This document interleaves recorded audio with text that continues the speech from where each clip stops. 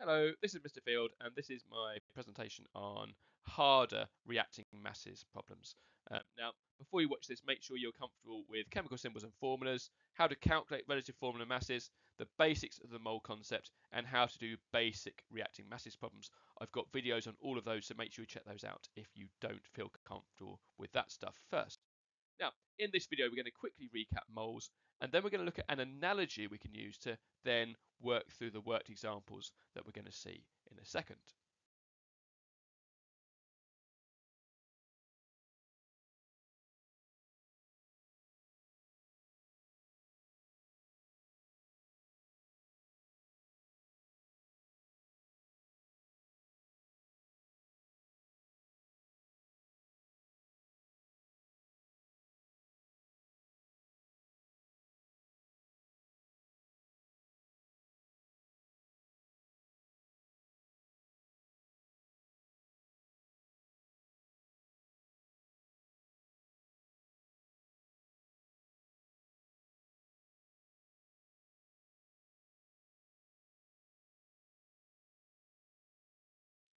Now, the problems we'll be looking at on this presentation are harder because the substances we're going to be calculating with are not in one-to-one ratios. So I thought it makes sense to start with a sort of more everyday kind of example to get our head around the kind of ratio maths that we need, and then we can actually look at the actual chemical examples. So let's imagine you had a recipe in which you had 5 oranges and 3 lemons would be squeezed together to make some juice. So my question to you is, how many lemons would you need if you had 10 oranges? Now, most of you have probably just pretty easily said to yourself, well, I would need 6 lemons, and you'd be right. What about if you had 25 oranges? Well, again, probably most of you are okay with the idea that that would be 15 lemons. And what about 2.5 oranges? Well, again, most of you are probably okay with the idea that that would be 1.5 lemons. But how do you actually do that mathematically? What have you done to figure that out? What you've done is some ratio maths, and the way the ratio maths works is like this. You say your lemons equals your number of oranges, which in this first example is 10, divided by the 5 oranges in the equation, okay, multiplied by the 3 lemons in the equation, okay. Dividing 10 by 5 tells you how many lots of the recipe you can make, and then multiplying by 3 tells you how many lemons you need. So 10 divided by 5 is 2, multiplied by 3 gives us 6 lemons.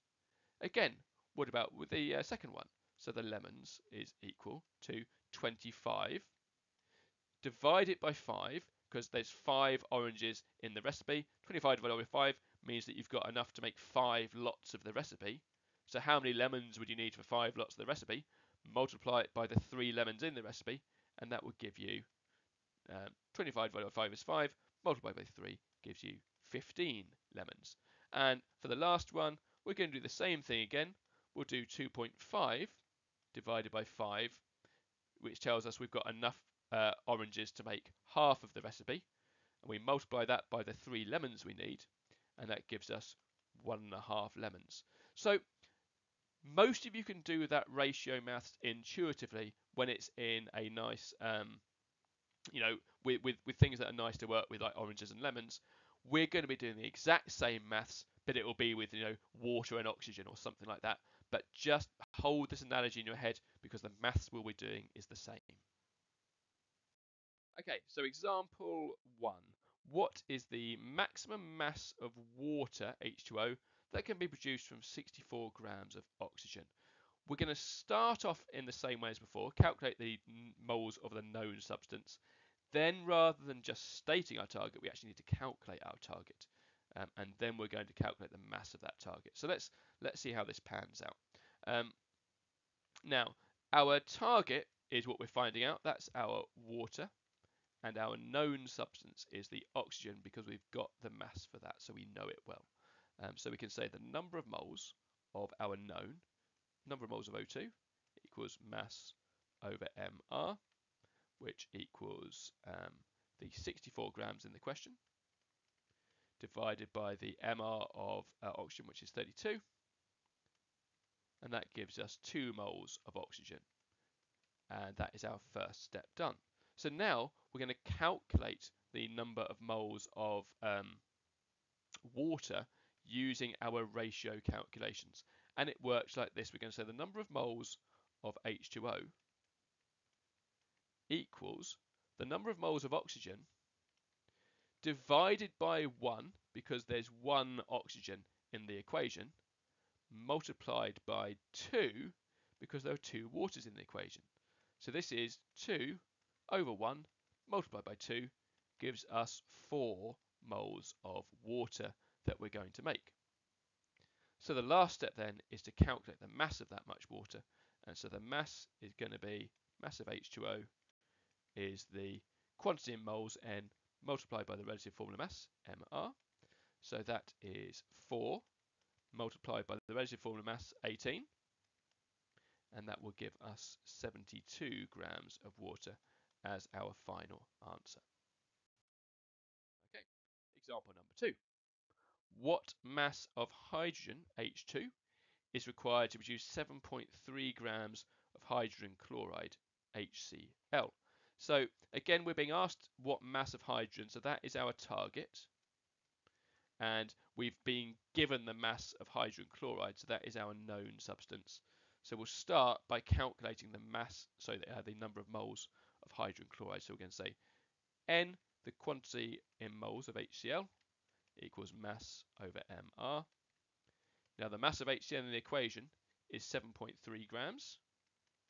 The mR given in the question is 36.5 for HCl. So 7.3 divided by 36.5, and what we get then is an answer of 0.2 moles of HCl. That's the first step done.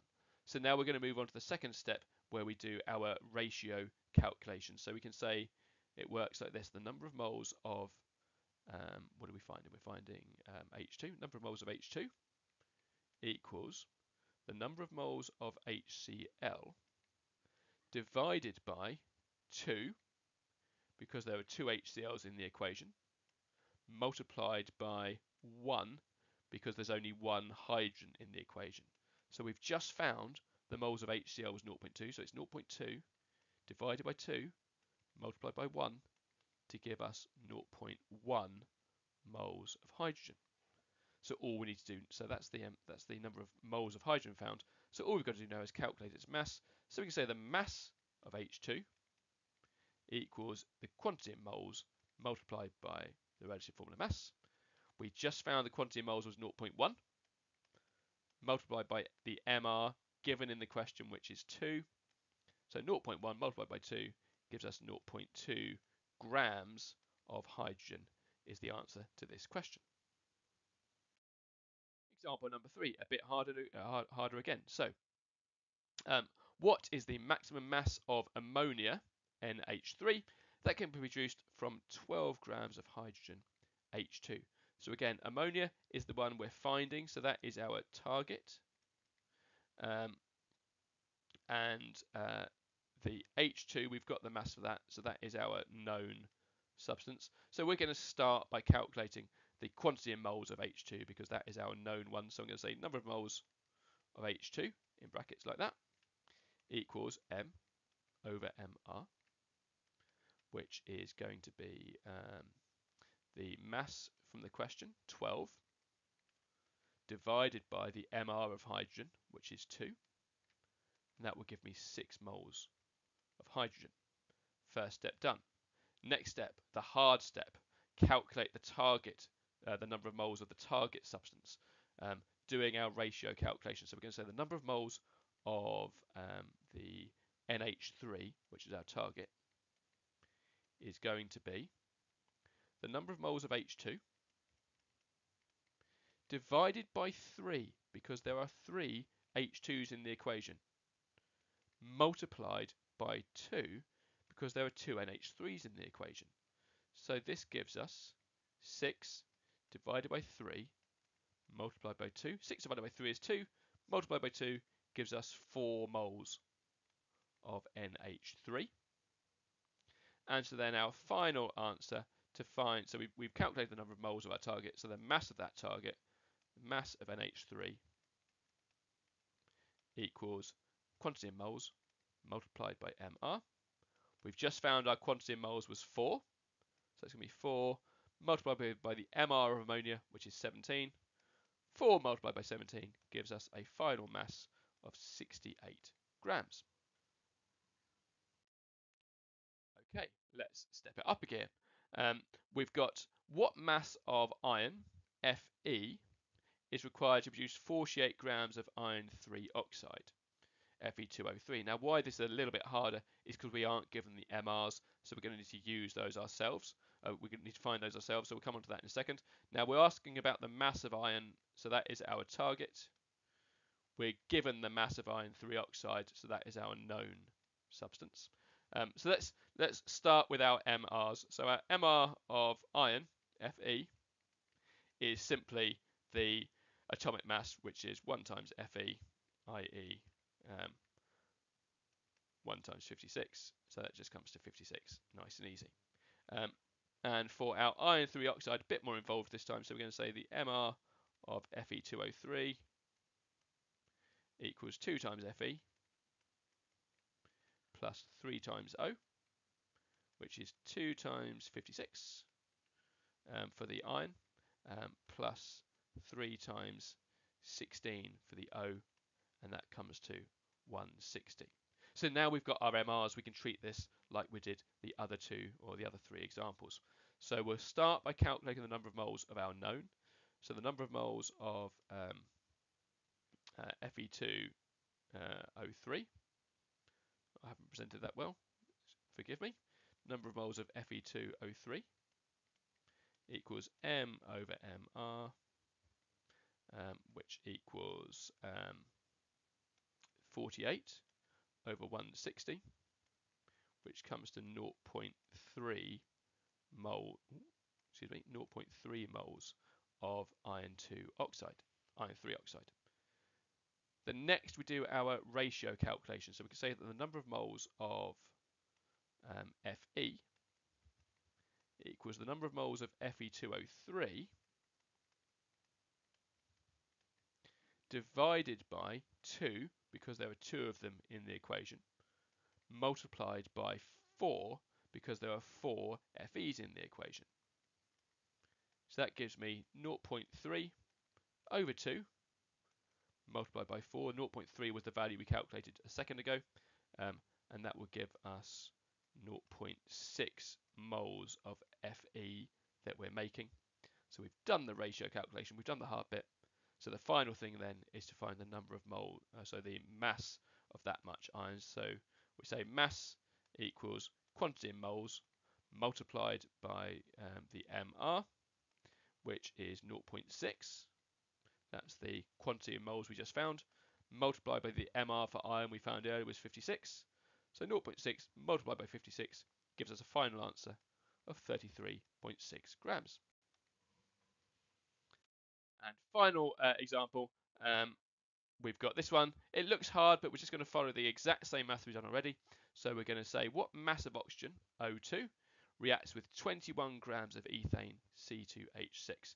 And again, we don't have the MRs. We're going to have to calculate them ourselves using the atomic masses there.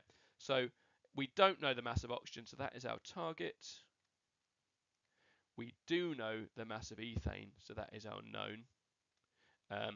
And we don't know any MRs, so let's calculate those now. So we're going to say the MR of oxygen, O2, is 2 times O, which is 2 times 16 for O, which gives me 32.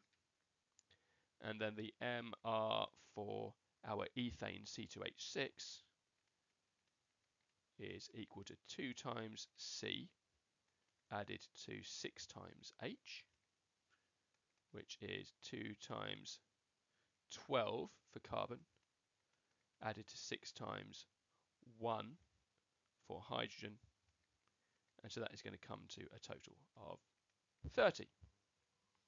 So now we can calculate the moles of our known substance, the ethane. So we say the number of moles of ethane C2H6 equals M over MR.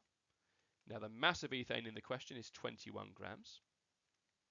We're going to divide that by the MR, which we just found there was 30. 21 divided by 30 equals 0.7 moles of ethane. Now we can calculate our moles of our oxygen target by using our ratio calculation. So we can say the number of moles of O2 equals the number of moles of ethane, C2H6, divided by 2, because there are 2 ethanes in the equation, multiplied by 7, because there are 7 O2s in the equation. So this gives us 0.7. That's the number of moles of oxygen that we just found out, divided by 2, multiplied by 7, which gives us an answer of 2.45 moles of oxygen. So now the last step is to find its mass, which is, we just say the mass of O2 equals quantity in moles multiplied by MR. The quantity in moles we just found was 2.45. The MR we calculated earlier was 32. So 2.45 multiplied by 32 gives us a final answer of 78.4 grams. So that's the final example done. Really well done if you followed them. My suggestion to you now is to go back to the first example and try it yourself without listening to my instructions and see if you get the right answer, and then just work through the other examples until you feel comfortable. That's it, the end. As always, well done for getting this far, and thank you for listening.